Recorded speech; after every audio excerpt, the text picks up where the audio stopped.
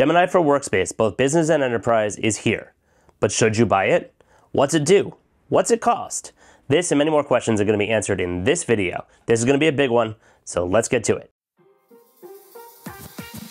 In the last year, over 1 million people from thousands of different companies used generative AI through Duet AI in Workspace. This is obviously something that's here to stay, and finally moving from crazy buzzword to something that is actually useful. For those just starting out, Gemini is Google's name for their suite of AI products across the portfolio. This includes the Gemini AI chat experience. This includes integration in Google Cloud from a development standpoint, as well as, of course, Google Workspace. This video, however, is only going to be covering Gemini for Google Workspace. Now, I'd be remiss if I didn't mention the fact that Gemini is also the name of Google's latest AI model. Gemini is our largest and most capable model. It means that Gemini can understand the world around us in the way that we do and absorb any type of input and output. So not just text like most models, but also code, audio, image, and video. This is something lots of people have poked fun at Google over for the last couple of months, years. How long has this been going on for?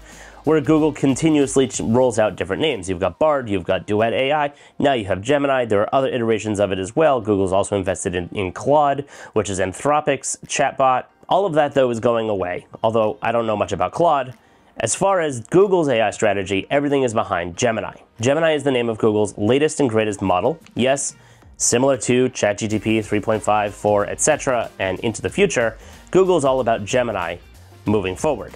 The model that's being used here is called Gemini 1.0. Regardless of what Google names its models going forward, I have been told that the Gemini name, as far as the name of Google's suite of products in AI, is here to stay. Although I have a feeling, given that they named Gemini Ultra 1.0, it's likely that that's going to stick around for a little while as a model name, where it'll become 1.5, 2.0, 2.5, and of course the 3 different tiers, which we'll get to later. But what does it do? Well, anybody who has any experience with Duet AI, which is obviously the previous version of this, which was announced, I don't know, a year and a half ago, a year ago, and already was rolled out to a lot of customers, this will all seem very familiar. On that note, as I mentioned before, the Duet AI name is gone. Google has moved on from that, and as everything else is all coming under the same umbrella of Gemini. Anybody in the last year who had purchased Duet Enterprise, that is automatically already converted to Gemini Enterprise. Even I'm getting confused saying the names. Duet AI, Gemini AI, Duet AI, Gemini AI, Gemini AI. Some of the things they can do is help you read and write emails, help you summarize and write documents, or perhaps help with the blank page paralysis problem. Say that 5 times fast. It can help you create slideshows, analyze spreadsheets. Essentially, it does a lot of the busy work for you. Now, anybody who's been paying attention to the space over the last, I don't know, year, 2 years or so will know that this is a very rapidly developing area. The products that they've announced just for this have only been around and able to be done for the last, I don't know, couple of months. OpenAI just announced last week a new video model, which they can, from a prompt, create a video of what you asked for. For example, they said, I think it was, what was it, a woman? I'll have to post the prompt in the video up here later, but it was a woman walking down the street in Tokyo in the rain or something to that effect, hyper-realistic, and it created a video that didn't look like total garbage.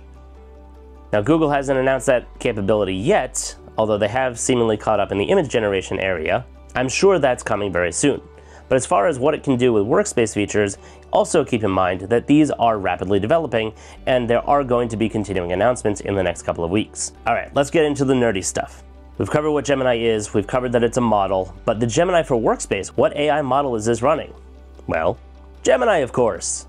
If you saw the Gemini model announcements, you will know that there are 3 tiers. The first one is Nano, is designed for use on Google's Pixel devices, for example. Small, cell phone-like devices which are able to do, at the very edge, low-level processing that doesn't require going out over the internet, out to the cloud, and processing on large and very expensive equipment. The second level is called Pro, and that's what is running on a lot of the consumer stuff and anything that if you just go to gemini.google.com right now, previously bard.google.com right now, you're going to be able to access on there. It's not quite as good as Ultra. Ultra 1.0, starting to sound like the Apple naming scheme here for iPhones.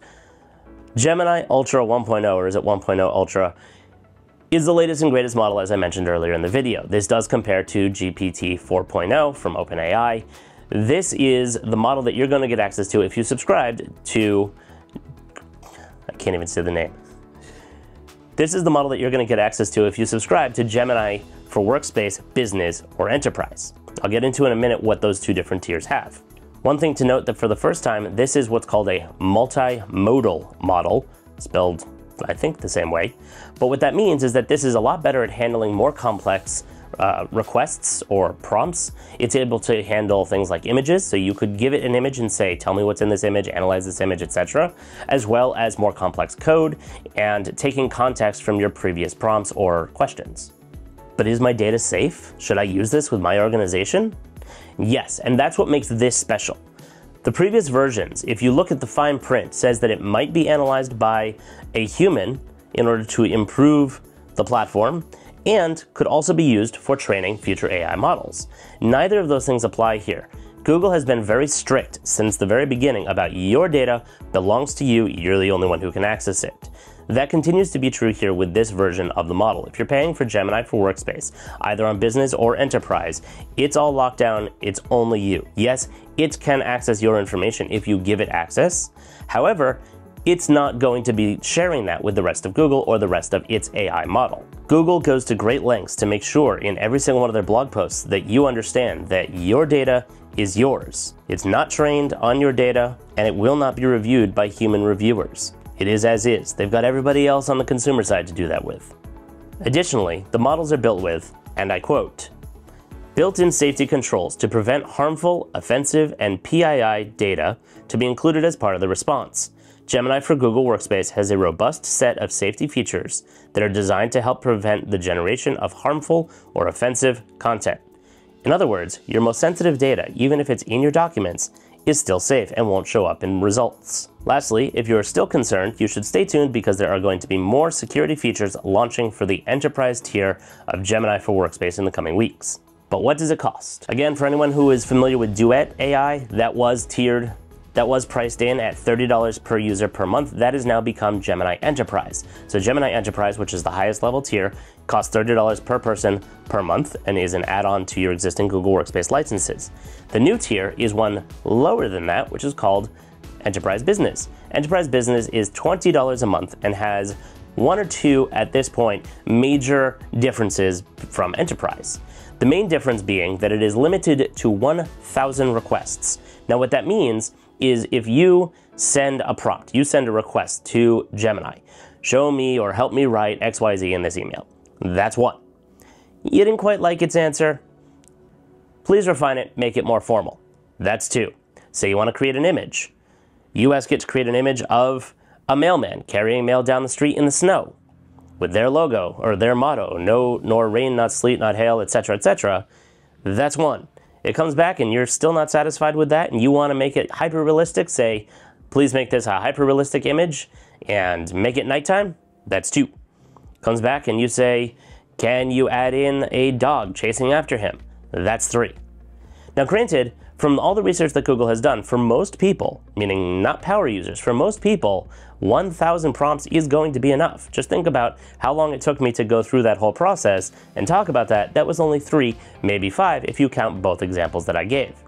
Another thing to note here, and one way to help you be successful with less prompts, is that unlike what you would be used to when Googling something, you want to use more words to describe what you're looking for. You want to be very specific in your prompt. So think about what you're going to say before you put it in. So perhaps you would have said, create an image of a mailman at night with a dog chasing them in the snow.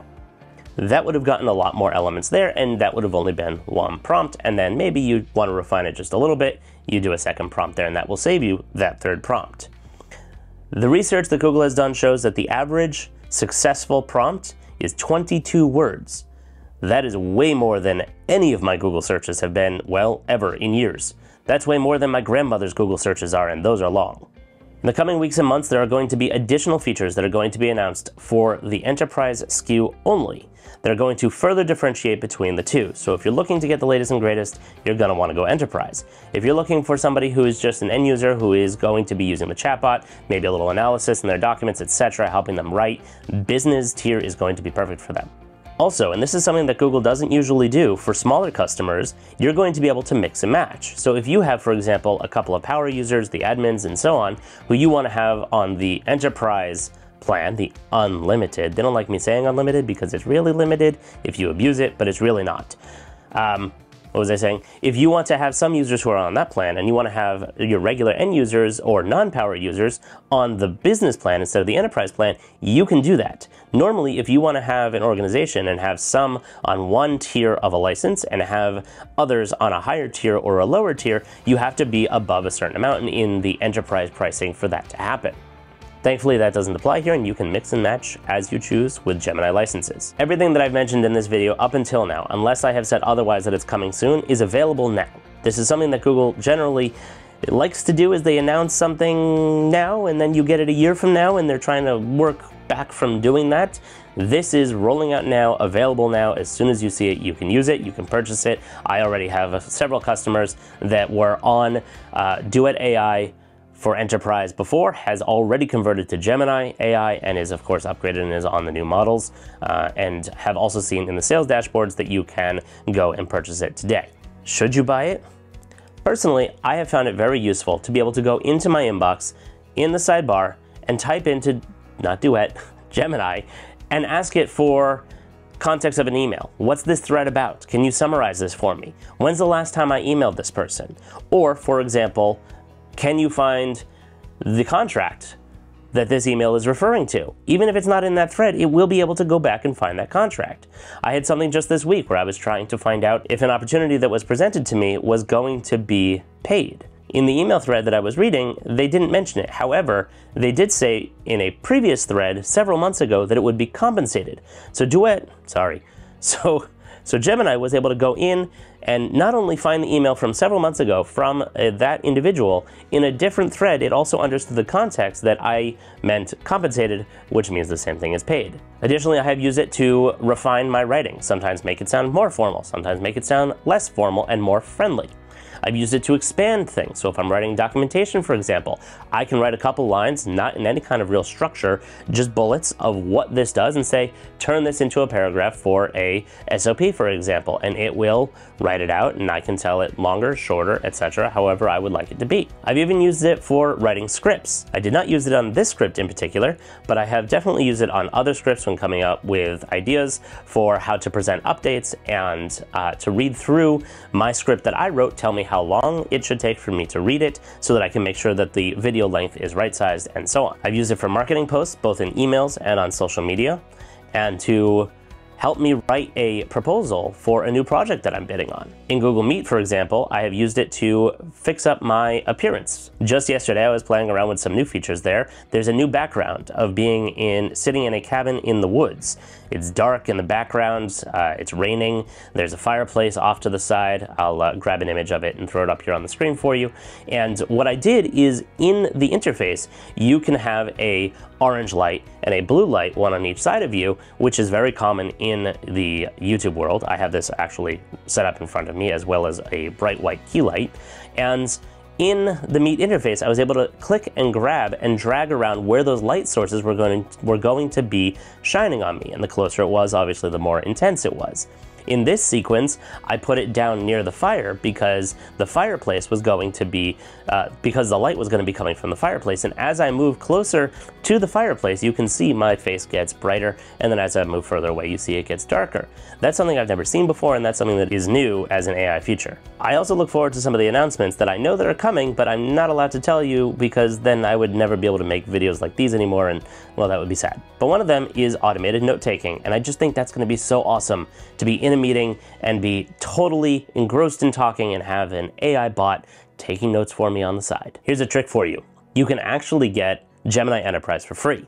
If your contract is coming up for renewal with Google and you're working with a partner, or you have a Google rep who you are negotiating your contract, ask them about lowering the price of your individual seats in exchange for Gemini licenses. Google is obviously very interested in a lot of people trying out the new generative AI experience, and you are able to try it for free as part of a free trial. However, if you want to get those licenses for free, definitely use that trick I just told you about.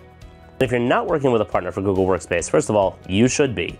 Second of all, reach out to either myself at Tab Geeks, or if you are working with a partner, then to your preferred partner, and they can help you get set up. There are many more announcements that are going to be coming out at Google Next in April. So if you haven't gotten your tickets yet, be sure to sign up now, and I will see you there. If this video was helpful, I'd appreciate if you subscribed and left your questions and comments down below. Obviously, I have access to some inside sources, so if you have questions that you're not seeing elsewhere and want answered, if I can answer them, I will ask around and I'll get them answered for you. If you'd like to keep watching my videos, here's a couple handpicked videos that I have chosen for you to continue watching. This script and video were 100% written and produced by humans. Thanks for watching.